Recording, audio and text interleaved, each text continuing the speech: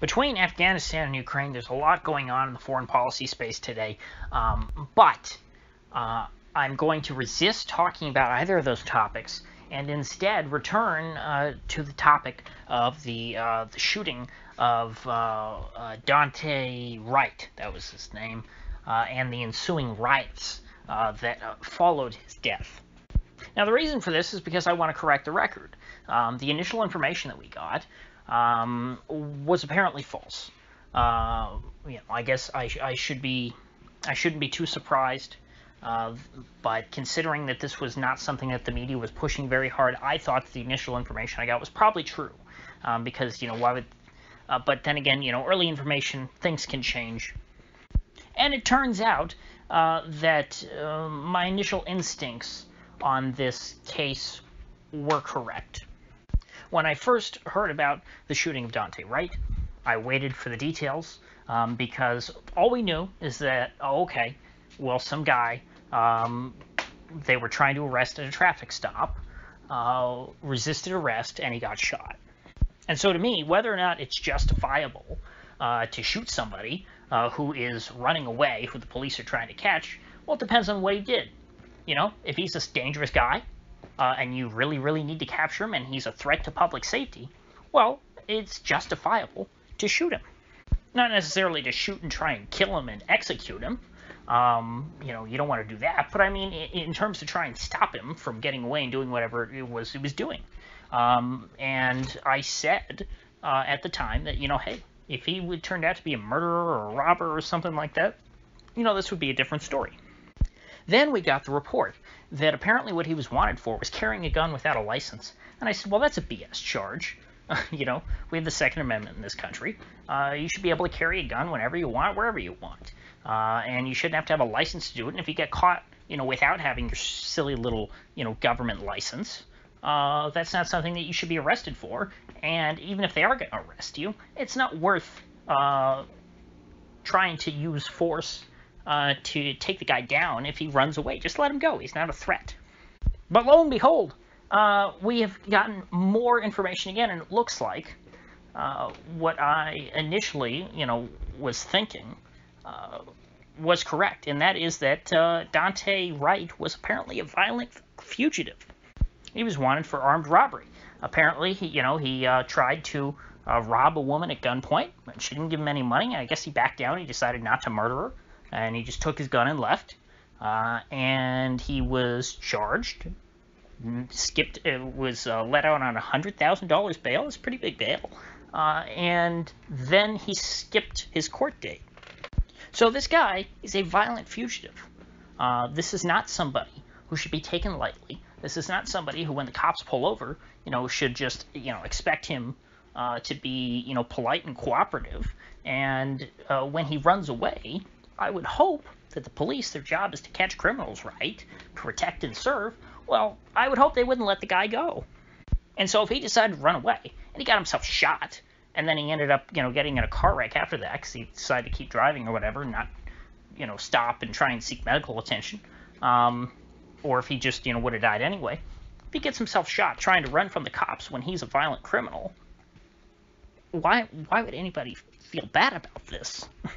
I mean, this is an example of a police officer actually doing their job. The cops do a lot of BS stuff all the time. I've been very critical of cops when it comes up on this channel, because there's a lot of things they do that I don't like. But this isn't one of those times.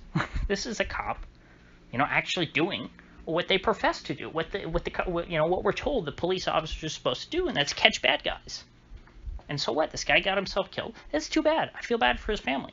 But he made bad decisions. He's not the victim here. There was a victim, and it was the woman who he tried to rob, who he, I'm sure, scared half to death. And he should have stood trial and gone to prison or whatever it was. Whatever the sentence that he would have gotten. Maybe he could have gotten a plea bargain. Maybe get out in a short period of time, get on with his life. Maybe, I don't know, do some thinking and try and change the way he's living. But he didn't do that. He chose instead, no, I'm going to run away. I'm going to skip my court date. And if the cops try and get me, I'm just going to keep running. And eventually they're going to catch you. It's when you're running away and you're kind of a bad guy, you're going to get caught eventually. I mean, if the standard is that if a guy runs, the cops are not allowed to try and catch him, well, then why wouldn't every criminal just run away? Why would anyone who is charged with a violent crime just submit to the police and allow themselves to be arrested without a fight? Because apparently, if you put up a fight, the cops are just supposed to let you go? Is that the standard that we're on here? I mean, the only reason why a suspect would give themselves up peacefully is because they know that if they try and run, they're going to lose that fight. If the police surround your home and they get on the megaphone and they say, come out with your hands up, we have you surrounded, what's the implication there? That if you try and run, they're going to shoot you. They're surrounding your house with guns. Of course, this wasn't that exact situation. They weren't surrounding his house. They surrounded his car. And, they were all there. And he said, you know what? No, I'm going to run anyway. And so what? He got shot. Again, too bad. But there's a lot of people in this country who are victimized by police. There's a lot of people who are victimized by all sorts of individuals. And I feel bad for a lot of them. But, this guy he's not going to get a ton of sympathy from me. I have a lot more sympathy for George Floyd. I think that, he was an addict. It's not a fun thing. There's not a lot of good options for addicts in this country, I don't think. I think that Portugal handles drug addiction a lot better than the United States. I don't think that throwing people in prison or arresting them is a great idea. I think that counterfeiting is kind of a BS charge because the federal government, the Federal Reserve, counterfeits all the time. Nobody cares. They just print money all they want, so I think it's a joke that to arrest an American citizen for passing off a $20 bill that they or somebody else printed who didn't have the vaunted legitimate signature of the Secretary of the Treasury. There's a lot of real sad details about the Floyd case. But this Daunte Wright guy, he was young. He was 20. So could he have had a very good life ahead of him if he had reformed himself? Sure. But, I don't know what to tell you. This guy did not try and improve on his life. It's not like he made one mistake and then now he's trying to make up for it. No, he made one mistake and then another mistake and then a third mistake, and these mistakes were compounding on each other and getting worse and worse every single time. First he attempted to commit armed robbery, then he skipped bail, and then now he tried to run from the cops so that they wouldn't bring him back in when they know that he's an armed fugitive. What would you expect here? I'm really just aghast. I mean, I understand that the rioters are going to riot because of whatever they want, and that goes perfectly in line with what I said yesterday. I stand by almost everything I said yesterday, except regarding Daunte Wright's character. But this is just more evidence that the riots have nothing to do with the underlying supposed spark. That another black man killed by the cops. It's like, well, I'm pretty sure even urban black people want violent thugs off the street, and they understand that that things like this are going to happen if the cops are getting bad guys off the street. And so obviously there are a lot of underlying causes that contribute to the riots, much more so than this whole Daunte Wright case, or else the facts that I just told to you about this case would have deterred a lot of people from rioting. People would have heard that and thought, is that the case? He was actually a violent criminal who, tried to rob a woman at gunpoint? If that was really people's only motivation, that they feel like some innocent person was murdered like a dog in the streets, then, they would reconsider and they would reevaluate the situation, and a lot less of them would be rioting. But my guess is the riots are going to get bigger, not smaller. And that's because the facts never really mattered in this situation. And so I have to say, I'm pretty astonished that this Kim Potter woman, the cop who shot Daunte Wright, has already been charged, because how do they charge her with anything? I highly doubt that the police handbook for Brooklyn Center, Minnesota says, okay, now when you're dealing with a potentially armed, violent fugitive, if they flee, you just let them go. You don't try and stop them. I highly doubt that their training dictates that. Now, maybe it does, and so maybe this woman was way out of line. Maybe the city ordered her to just let anybody go if they try and run. But again, I doubt that that's the case.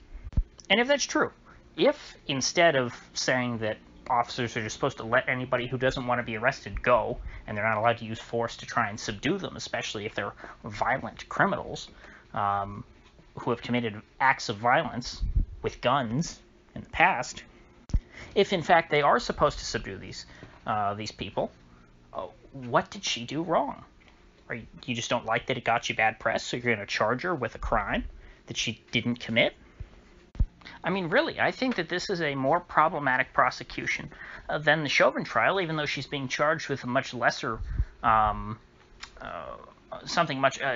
she's getting much lesser charges so far than Chauvin. Chauvin was charged with second-degree murder, which is, I mean, totally ludicrous. I think that the manslaughter charge in Chauvin's case makes more sense, at least. But, you know, when it comes to Chauvin, you know, the argument is that George Floyd wasn't resisting, that this was an improper use of force, and that Chauvin kept kneeling on his neck, you know, after he was already not resisting. Which, again, even if you... that's different from the moral case. I'm just talking about the legal case. Morally, I don't think that they should have arrested Floyd for anything anyway. But again, legally, you know, here's the case here is that did he use the right amount of force to subdue this suspect who they were trying to arrest? But in this woman's case, it's very clear that Daunte was actively resisting. He was running away. He drove away. After she shot him, he drove away.